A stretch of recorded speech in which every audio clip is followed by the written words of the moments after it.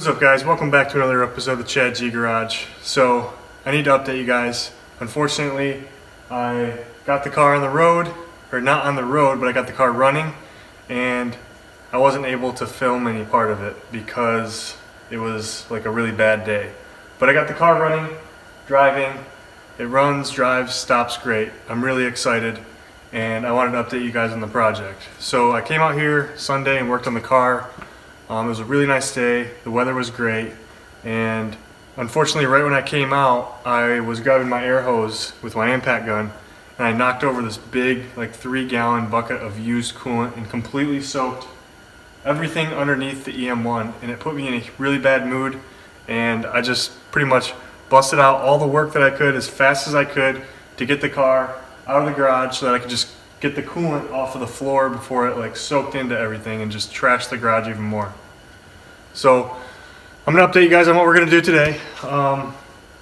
Nothing too crazy is gonna happen tonight, and I'm also not really sure where this video is gonna go, but for right now we're gonna be installing window regulators. So I got these window regulators. I got a pair of them because both of them on the car are bad. So I'll show you guys how to install window regulators.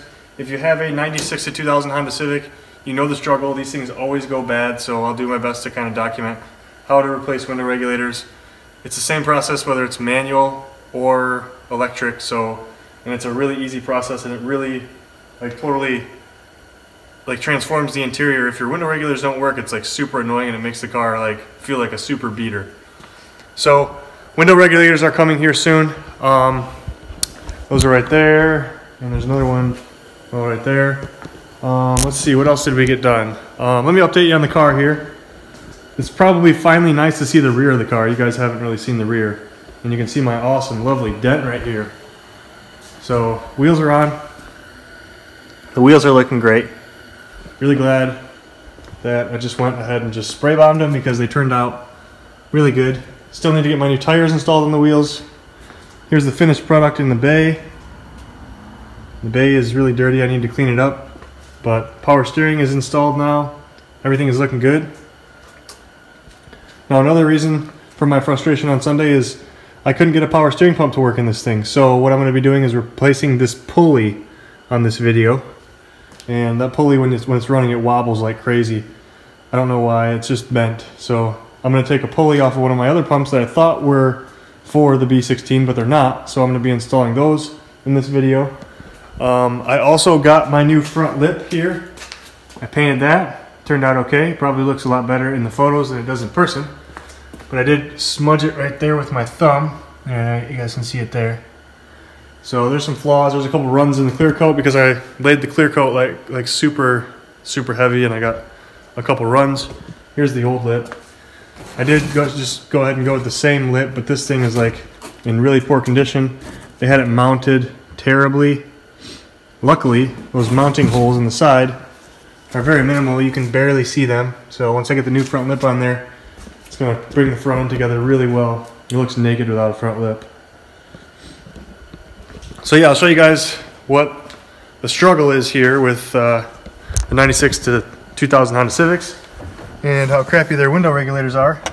Luckily, they're pretty cheap. 2 of them were $60 shipped with brand new motors as well. So window regulators with motors are the easiest way to fix these cars. So I'll go ahead and show you guys what happens when you hit the button here.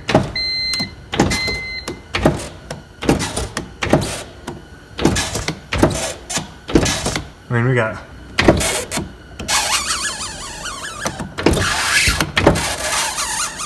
just terrible. On this side kind of works.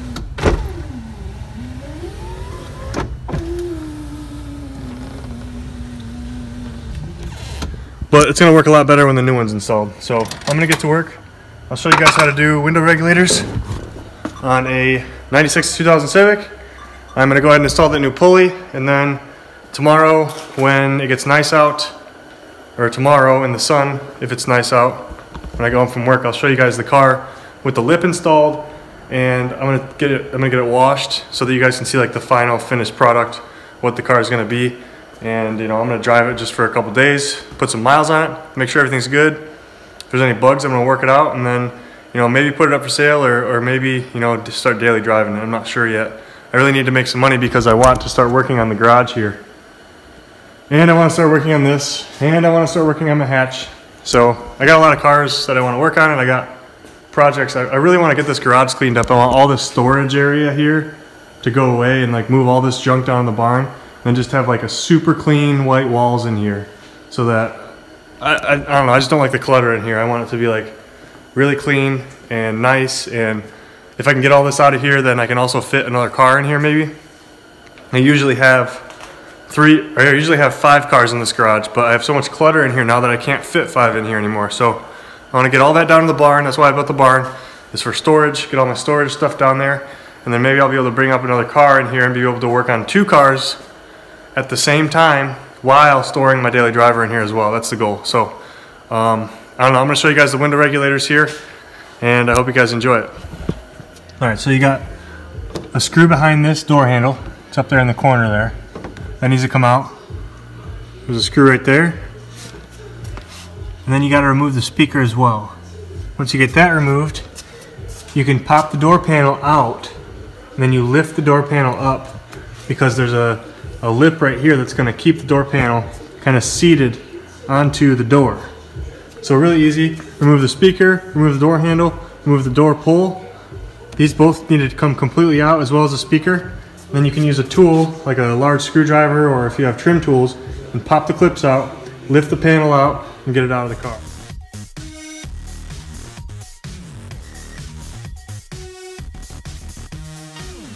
Alright, so this is what your door is going to look like with the panel off.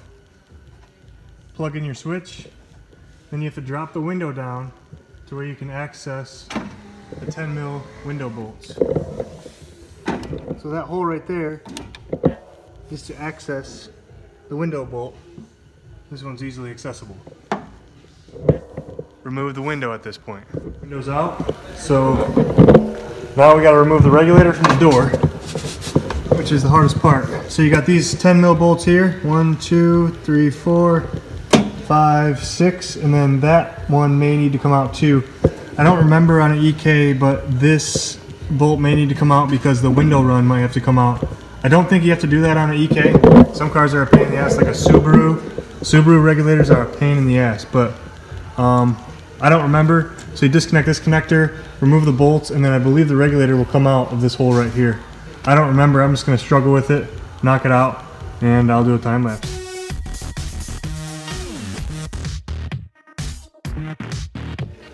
So that was super easy. Literally took me like 5 minutes to get the regulator out.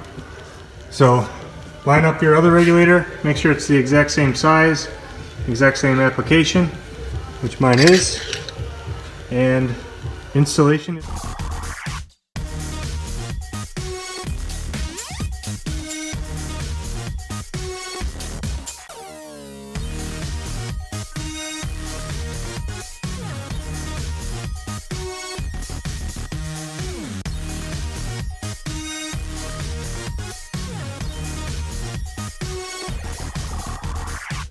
Okay guys, that took forever. About 15 minutes to get it in.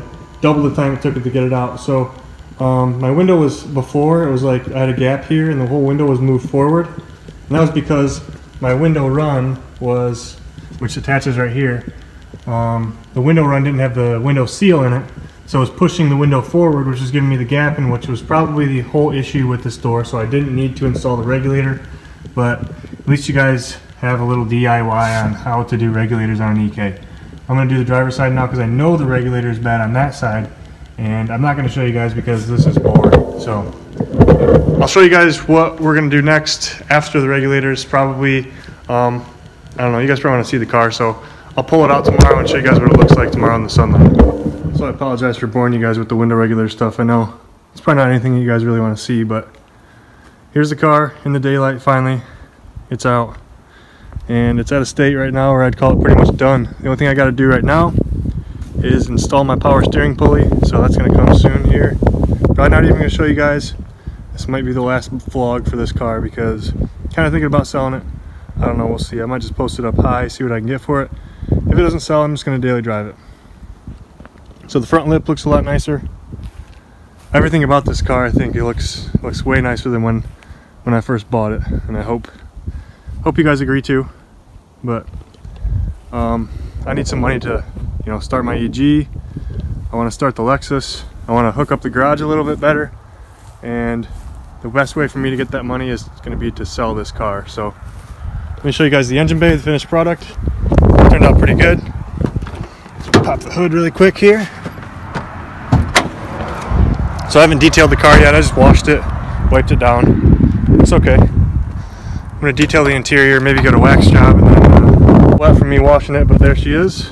I know my manifold's all dirty, and there's a couple little things I got to sort out really quick here, but I'm going to knock that out tonight, and I'm going to get this thing sold. So super excited. Really quick, fun, easy project here. I'm excited to start driving it. I drove it last night for about 45 minutes, just bombing around. Had a blast. I'm driving it to work tomorrow, so I don't expect to come up on any issues or anything, but there she is. I mean, I'm really excited. It was a fun little project, about a month's time, and not a complete transformation, but lots of maintenance, you know, lots of cleaning up in the engine bay. The engine bay looks a billion times better than what it did. I don't know if you guys remember or if you even watched the first vlog on this, but it was filthy, and it's really nice now. The paint really helped out. I could have gone a lot farther and put a lot more money into it. It really would have gone the extra mile in the bay, but I basically spent nothing to make this bay look good. I got like 30 bucks in paint and clear, and I'm really excited about that. So for very little money, let's see, the radiator was 50 bucks, the clutch line was 15 bucks, the intake was 25 bucks. The clutch was 50 bucks, but I got my money back by selling the old clutch. I got like under $400 into this car, and I expect to make at least $1,500 profit on it when I put it up for sale. So this will be the last vlog for the Em1, unfortunately. Hope you guys enjoyed it. If you guys like my videos and like what I'm doing here, please give me a like, give me a subscribe. You know, it means a lot to me if, you know, I can get some more subscribers. I know I only got a few. Nobody's really watching my videos, maybe because what I'm doing is lame, but whatever. This is just my build thread, so I'm gonna keep rolling. You guys are gonna see my other cars here soon, and you know, like I said, if you like what I'm doing, please give me a subscribe. I think I got like 10 subscribers, which I've only been doing this for like a month and a half, but I honestly thought maybe I'd have a little more. Maybe I'm doing something wrong. Maybe I need to tag my videos or something. I don't know. If you guys have any tips or pointers, let me know. But like I said, this will probably be the last video on this car. I'm going to start working on my other stuff here probably this weekend. And I'm going to start driving the Em1, if not selling it. So there she is. Maybe I'll have it next time you see a video. Maybe I won't. But take it easy, guys. Like, subscribe, comment. Have a good night. So you thought the video was over? I thought it was too, but then I realized that I wanted to talk about a few things about the project and like the whole point of the build thread and everything like that. So this was my first YouTube like series or videos or anything like that, and I suck at filming and I'm trying to get better, and I hope you guys will like bear with me, because I know I suck at editing and I suck at filming, but I mean, it is what it is. Hopefully you guys will appreciate the comment or the content that I'm putting in rather than the quality of videos that I'm putting in for now. So I wanted to talk about the Em1 a little bit more, and like what I have into it and everything like that, and like the whole goal of the car was actually for me to fix it up and sell it. And I've really decided that I probably should sell the car because I don't need any more two-door cars. You know, I really, if it was like a GSR sedan or something like that with 4 doors, because I really need to have 4 doors now because of, you know, my son and having to cart him around to daycare every day. It's just not practical for me to keep the Em1, so unfortunately I am going to sell it. I'm going to list it up here probably within the week. As you guys know, there's a few bugs I got to work out still, but maybe I'll actually put it up this week. I don't know, we'll see. But anyway, I wanted to talk about like what I have into the car. You know, I have like around, like I purchased the car, I actually traded for this car this winter. I traded a Lexus LS400 for it that I had $1,500 into it, and the Lexus just didn't work out for me. It was going to be like my beater sedan daily, and it didn't work out for me. It wasn't what I wanted for a daily. So I just kind of put it up. I saw this car for sale, and I think the I think the previous owner was asking $4,000 for it, and I just offered the Lexus, and the guy, he was interested in it. He wanted a big body sedan, and it was like dumped out on 20-inch wheels. It looked really cool, and I got a really good deal from a buddy on it, but it just wasn't what I wanted. It needed like some suspension work, and it had like 300,000 miles on it, and it just wasn't. The paint was crappy on it. It just wasn't a car that I really wanted to drive. It was just too much of a beater. So I traded for the Em1. So I had like $1,500 in this car when the vlog started. I want to talk to you guys about the money that I put into it and where I'm at right now and where I expect to be on this car, because the whole goal, if you go back to like the first vlog, was to fix this up and sell it. So the clutch was $50. The lug nuts that I bought were $20. I made a list here of everything that I bought on it. The radiator was $50, the intake was $30, the clutch line was $18, the front lip was $25, the rotor slipstreams I got from a buddy with tires, my buddy Gene. Shout out to my buddy Gene for hooking me up fat on those wheels. I didn't buy them specifically for the car. These are wheels that I just had out in the barn. So I don't know if I'm going to count that $150 into it. Paint, you know, I'm estimating about $50 in the paint. That's including the paint for like the upper strut bar, the wheels, stuff like that.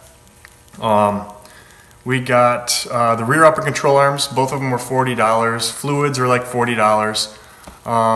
The flywheel, I put an 8-pound aftermarket flywheel that came off of my Type R here. That was just a part that I had, so I'm going to count that as free. Plus I got to keep the ACT, which is going on my Type R, which is an upgrade for me. On top of that, we got the shift linkage. My buddy Honda Tyler really hooked me up on the shift linkage for 20 bucks. Plus he gave me the free upper strut bar, which is a really good like hookup. He's just a really good friend and hooked me up there. I put a $20 shift knob in it because it didn't have a shift knob when I bought the car. The regulators were 60 bucks, and the power steering pulley, which I haven't even installed yet. That's just a part that I have laying around.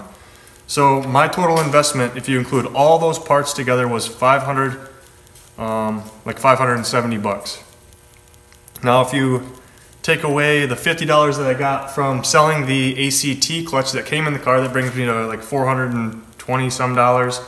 And then if you take the slipstreams off of that, we're at $370 some dollars or something like that. So technically I only have like $370 on top of the $1,500. That puts me at $1,900 roughly total what I have into this Em1 with 128,000 miles. It's pretty clean. I think I'm sitting pretty good here, and I expect to sell this thing for like, I don't know. I mean, Em1s are so like all over the place. This one isn't really a nice one. Like this is my third Em1. It's not the nicest one I've had, but there's so many out there that are like way worse than this one. Like all riced out and just crap and high miles, beat up, salvage titles, stuff like that. So I wouldn't be surprised if I get $4 grand for it. That would be like the ultimate goal. I don't think I'm going to list it that high. I think I'm going to bring it down a little bit under that and put it up for sale and try to get like a quick sale on it. So, I mean, that's going to give me, you know, at least, you know, $1,500 that I'm going to make on it, and I'm really excited about that. The whole point and the whole purpose of getting this car was when I bought the LS400, that was going to be like my daily winter beater, and then I ended up picking up that Matrix for 300 bucks, which ended up being like the perfect winter beater with all-wheel drive. So I wanted to sell the Lexus so that I could put money into the garage and like fix up the garage, and I wanted to like insulate it and everything so that I could work out here throughout the winter, but that didn't happen. So I mean, here we are. Now I got a project car instead of, you know, all my materials to make the garage nice. So my main goal is to sell the Em1, and also, like I said in one of my other videos, like this isn't just going to be about cars. It's also going to be about like hooking up the garage. Like I got to build a workbench. I want to have like a nice vise setup, maybe like a welding table, and then on top of that, upgrade the lighting, the walls, insulation, and then heat by next winter too. And I'm going to document all that on the channel like as best as I can. I'm not like a carpenter. I was an auto technician. You know, I'm ASE certified master auto technician. I don't work at the dealer anymore. I moved on. I don't work on cars for a living anymore. But I mean, carpentry work is like a whole different ball game for me. So I'm going to be learning as I go, and I'm going to try to document a little bit of what I do in the garage to like make the garage more usable for myself. So I think that selling the car and putting money in the garage may help the content and help the channel out a little bit more. Maybe a whole lot of people aren't into like cool garages and stuff, but I don't know. I was like an active member on like the Garage Journal forums, which is a really cool forum for like hooking up your garage, and all these guys with like super cool setups. In my old garage, I had like really well set up with heat, and it was all insulated and everything, but I sold that house and then bought this one, so I'm like kind of starting with a clean slate. I've done a few things in here, but nothing major, you know. I like insulated the ceiling this fall to kind of help out, but I just wanted to like put this last clip in the video to kind of just show you guys what I have into the car, and like the main goal is to make money on it. Obviously I'm gonna make money on it. I'm not gonna sell this thing for what I have into it. That would be stupid. It would be like the best deal EM1 in the world. I mean, I've purchased EM1s for, you know, $1,800 in the past, you know, and they do come up like very rarely, but you gotta like jump on them, you know. But I mean, if you are in the market for an EM1, there's no reason why you can't find one for like what I have into it. This is my third EM1, and my first one had 89,000 miles on it. I bought it for $1,500, and it was like in excellent condition. And I ended up selling that thing for like almost $5,000. So, I mean, they're great cars. There's a whole lot of, they're very sought after, so there's like a big market for them. So they're like fun to work on. They're easy to work on. Parts are easy to find, and you can make money on them. I don't know. I love these cars. I love working on them. So I just wanted to end this video to show you guys like what I have into it and what my plans are with the car. And the plans are to get more money so that I can like fix up the garage and then get my other cars up here and start working on them. So I hope you guys are enjoying what I'm doing here. Like I said a million times, I'm gonna go in for the night, get this video posted up. Take it easy, guys. Have a good night.